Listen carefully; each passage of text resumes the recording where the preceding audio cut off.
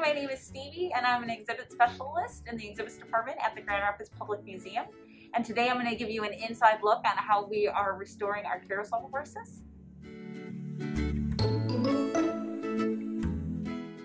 So during this restoration process, what we have done is we've changed from airbrushing the horses to hand painting them.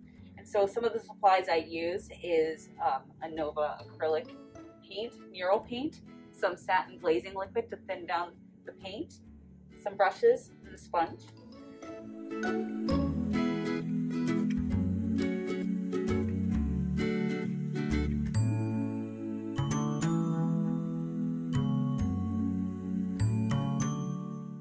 So far I've put in about 10 coats of the body shading and about 20 hours roughly.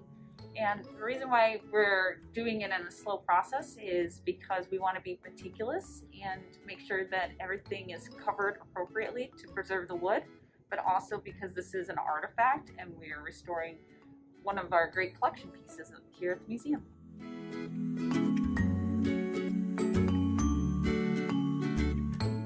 So one of the things that we did is we took documentation pictures so that we can color match between the original oil paint to the water-based paint.